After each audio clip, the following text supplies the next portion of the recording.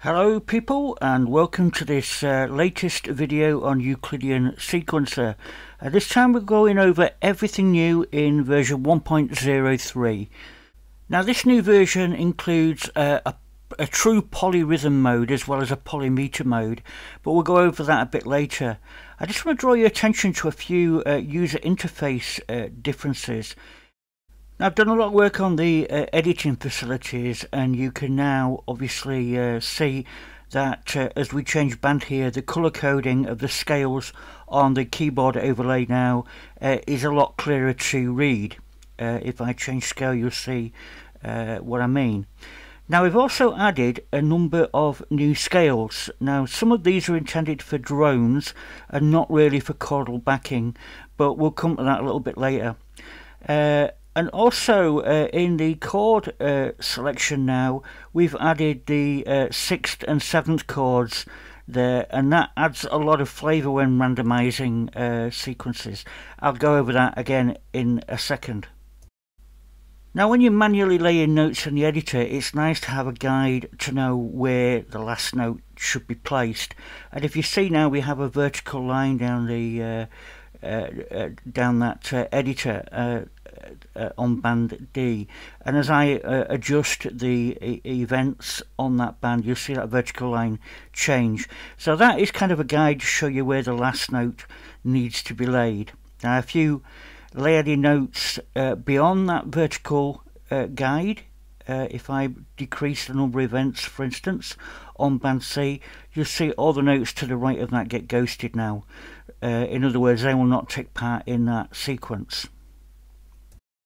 Now in the previous version we added a lot of options to the settings menu that allowed us to set defaults for things like randomisation and program change ranges and stuff like that.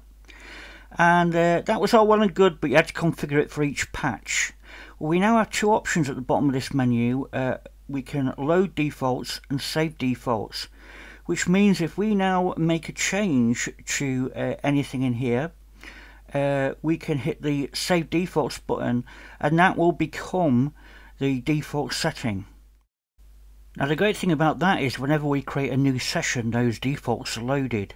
And I can demonstrate that by taking a little look at the program change settings that I've got currently set up, and you'll notice that there's no program change settings currently there.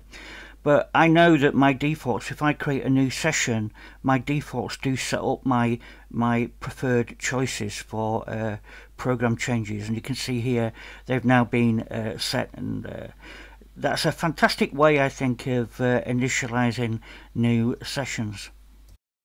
Now another addition to this version is two additional speed settings, 1.5 and 3 times. So you can now set these odd speeds per band. These are a little bit experimental, and I might add more speeds later, but we're just going to see how these go for now. And probably the biggest enhancement in this version is the ability to switch between Polymeter and PolyRhythm modes, and that's going to need some explanation because most people won't know what they are. I think Polymeter is probably the one you're going to use most often, but I know a lot of you out there wanted a true Polyrhythm mode.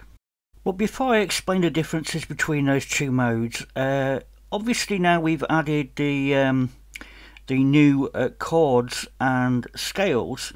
I think the actual randomisation of patterns has now vastly improved in that if you listen to me just randomising a few patterns here, just listen to the difference in sequences we get now, and they're all very, very usable.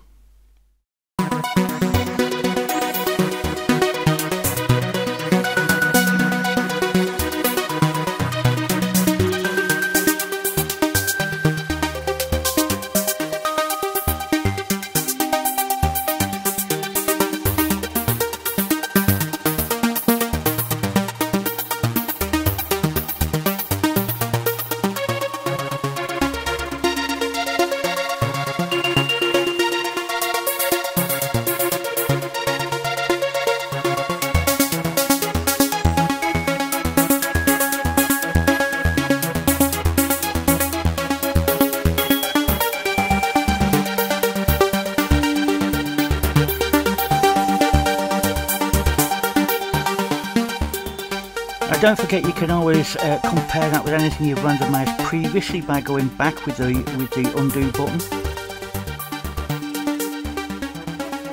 I think a new addition since the last video is the redo button, so we can move backward and forward between all randomisations.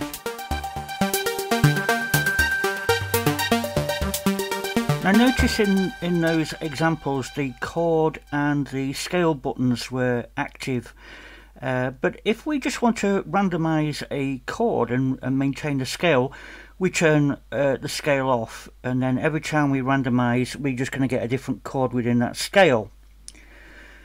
Now if we turn everything off and randomise, it will stay within that chord and scale. But if we turn on just scale on its own and randomise, you'll notice that instead of getting a chord within the scale, we're getting the whole scale. So notes will be randomised across the whole scale, which is great for some of the new scales I've added and for drones. So let's take a look at the difference between Polymeter and Polyrhythm. By default, everything we've done so far is Polymeter. But we can now use the Polyrhythm mode, and I'm going to demonstrate that by starting a brand new session and then just setting the output to each of the 4 ports, just so that there's a separate instrument there so you can hear what's going on. Now if I set a different number of steps on each band and start playback in Polymeter mode, you'll notice that each band plays a note on a beat, and each band is moving at a different speed. So essentially band B is taking longer to complete because there's 24 beats, whereas band A only has 16 beats. But if we move into Polyrhythm mode and start playback, you'll notice that both of these move at the same speed. That's regardless of the number of steps that are on that band. Now by setting the global speed to 1, it takes 16 beats for this clock to rotate, whereas if we set the global speed to 4, then it will do a rotation in 4 beats. So, and obviously 2 would be somewhere in between. So you can choose the global speed depending on your application. Now of course you can have bands in reverse or ping pong modes, and obviously then the hands will rotate differently. But the essential thing is that that band completes its cycle, or the wheel should I say, completes its cycle in the same time. So band A, B, C, D all complete in the same time. Now let's demonstrate this with some randomizations, and if you've noticed I've turned note randomization off. I've turned everything off essentially, and I'm just randomizing patterns.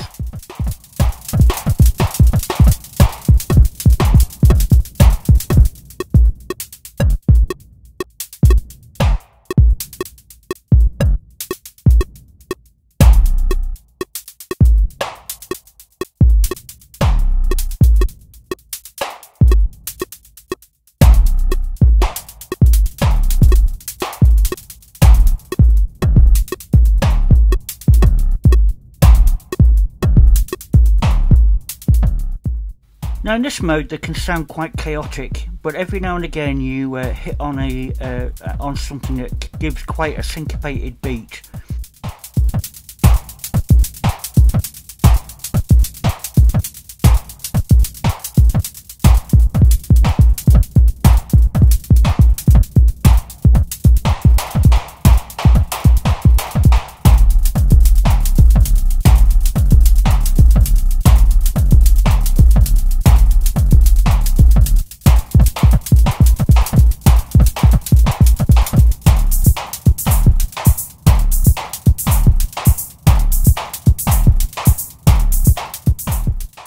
So the algorithm involved in creating the polyrhythms versus polymeters is completely different, and it attempts to try and give you something where we get some kind of syncopation going on. But again, it is a bit chaotic, and you have to try a few times before you get something that's really usable. Now in this mode, the randomization always sets the band speed to 1. You can vary this yourself manually, but in general you want them all at the same speed. It will randomize the global speed if you turn on speed randomization. Now it is possible to store, say, a polyrhythm in pattern 1 and a polymeter in pattern 2 and then switch between them seamlessly. And just like we can with the polymeter, we can also specify controllers. Now you'll notice now that the controller lane also highlights where the actual beats lie within that grid of events. So that's quite a useful feature. That is only true in Polymeter mode. Obviously in Polyrhythm mode, notes don't fall on boundaries, so we don't show that. Now finally, for those that want more control on the fly, we've added 4 extra parameters, events A to D, to the exposed AU parameters, so we can map those, for instance, in AUM and control the number of events per band. Now that works in polyrhythmic mode and polymeter mode, probably more useful in polyrhythm mode, and I know that's something that a lot of you had requested. So that's just about it for this short look at 1.03 update. If you haven't subscribed to the channel, don't forget to do so, and if you like what you see in these videos, don't forget to thumb up the video. So goodbye for now, and I'll see you next time.